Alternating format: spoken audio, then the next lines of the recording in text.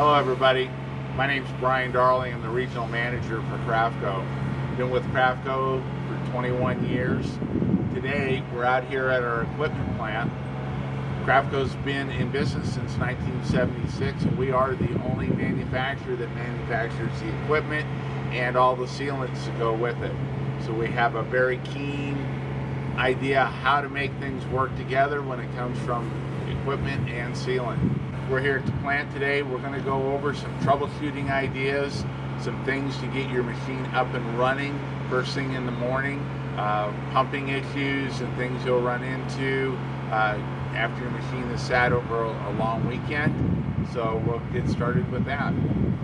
So we want to start out this morning and just talk a little bit about some of the things you may run into that aren't necessarily mechanical with your machine, but more around the heat up and the loading of the material and getting started after a weekend and the machine is sat. We recommend you leave your tank about half full when you're going to leave it over a weekend or an extended period of time.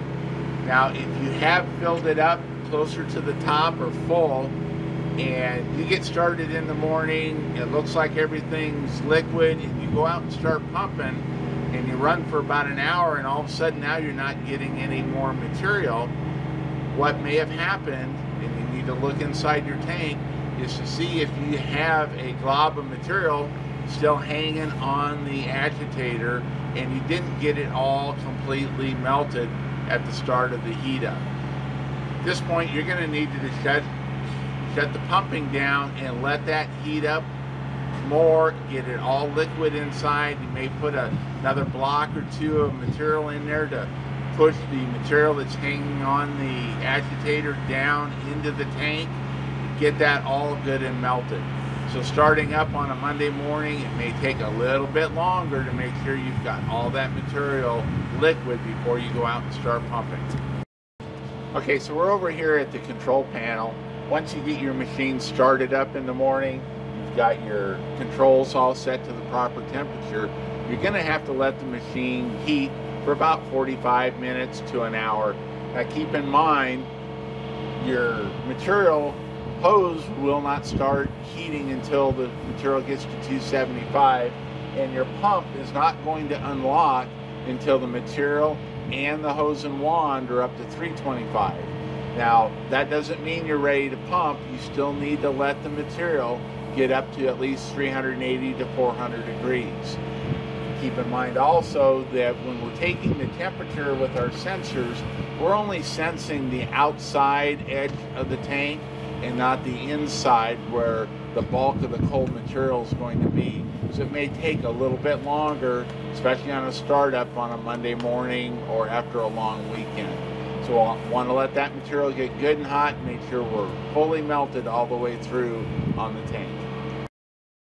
Alright, now we're on the back side of the machine here. You've got your material all heated up, you're good, you're ready to go, and we're going to get ready to start pumping. We always like to recommend coming over to your control panel and reversing the pump for about 30 seconds. That's going to move the material away from your pump and then clear it so it can start pumping. You also should be able to hear the pump running in reverse when you do that. Then we want to get ready to pump. You're going to take your hose and wand and set it up here in the cradle. You should have your wand tip up into the shoebox there, letting it heat up. Once you've done that, then you can come over and get ready to start pumping. You're going to pull your trigger and then slowly turn your material flow valve up. You don't want to have it turned all the way up. You want to turn it up slowly. That way it blows the air out of the line and it's not going to blow material all over. So we've done that. We still don't seem to have any material flowing. There's a couple of things to check. If you look up inside these slots here, you're going to see a couple of chain drives. Now the center drive motor is the drive motor that runs your pump. There's a sprocket right up here at the top, and that's what you're going to look at. When you pull your trigger on your wand, that sprocket should be turning. The more flow valve you have turned up, the faster that's going to turn. Now the other drive motor that's to the front of the machine has a chain that drives down lower. that's your agitator, and you should see that going around. You have your agitator on. So these are where we're going to start now, and a couple of things to look at. If we're not getting any movement out of the pump, we want to make sure our pump's in the on position, the forward position.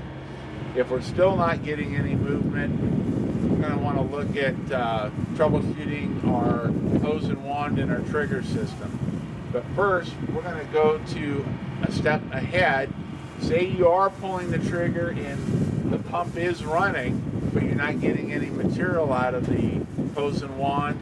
We're going to take a look at some tips and show you what you need to look at to make sure the tip is clean on the end of the wand.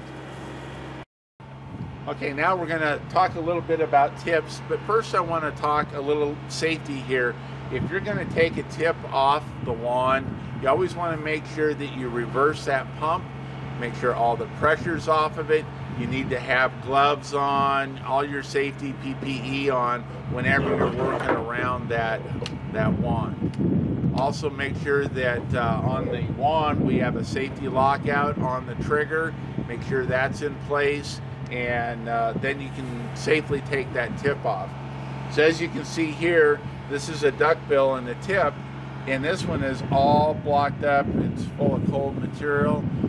Was not able to get it heated up in the shoebox, so you can't pump material through it. So you're going to want to get this off and clean it all out. You may have to take a screwdriver and run down through there to get some of that material out of it. What we want it to look like is this right here. As you can see, this one's good and clean and all the material's out. So once you put this back on, put it in the shoebox, get it warmed up a little bit, you should be ready to pump. You can also see here we've got some discs. This one is obviously all filled up with material. Was not able to heat inside the shoebox, so had to take this off and get it cleaned up. This one here still has a little bit of material down inside there. You may not be able to get that heated up and pumped out. So cleaning out your tips, making sure they're good, ready to go, or putting a brand new tip on. Obviously this is a straight tip, good and clean, ready to go. That can be a lot of problems on a Monday morning getting ready to pump. All right, now we're at the back of the machine here. We know we've got hot material. We still can't get it to pump. We've got a couple of tips for you.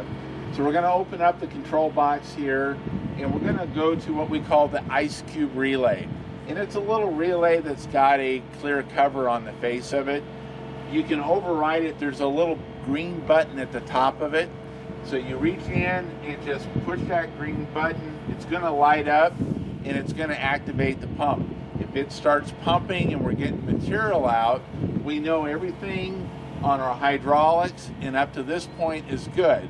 So now we're going to move forward, look at our junction box, and then up into the hose and wand to see if we can find out what's going on there. Okay, now we're going to do a little checking here. We've opened up the junction box on the back, and this is where your wand wiring comes in and wires into the melter itself.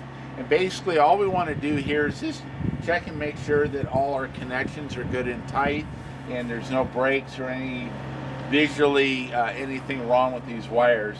Now the blue wires, you have 3 here. Those are your heating wires. This is what heats up the hose and wand. The red wires are going to be your trigger wires, and this white cable, it has 2 wires inside that. That is your sensor wire. So that's the sensors inside the hose and wand. Now if you are going to ever check your heating wires, you want to make sure you have a clamp-on type meter and clamp over that wire to check your amperage. That is the recommended way of doing that. So just make sure that you use a clamp-on type meter there. So once we've done that, we've checked all our wires are in good shape, the connections are tight, we're going to move over here to the wand and talk a little bit about things to look at on the wand. Okay, we've checked our connections in the junction box, and now we want to look at our wiring. And this is the pigtail that comes from the hose up to the wand. So we have a connection right here that screws on, And once in a while this may loosen up a little bit. So what you want to do is make sure there's no movement here. If there is, tighten this up. There's a little outside ring here that tightens up onto the threads. Do that and then pull your trigger. If it starts to work, then we just had a little bit of loose connection. If you're still not getting any movement, your pump's not turning, then we're going to want to look at our pigtail and our trigger here, and we're going to do that next. Okay, now we've isolated our problem somewhere here in our wand. We've let it cool down, we've pulled it off the machine. We're going to pull this cover off. There's several screws here you're going to need to take out. And we're going to start looking at some of these wires here. We just want to make sure that all our wires have got good connections and they're all in good shape. And another thing we can check real quick is just to make sure that we're activating this little switch right here when the trigger's being pulled, making sure something's not blocking it up. So we're doing that. That looks like it's working good. One of the things we can check is our cable here. If we've damaged the cable or there's physically some damage to it, these cables can be replaced. It's kind of like replacing a cord on an electric drill.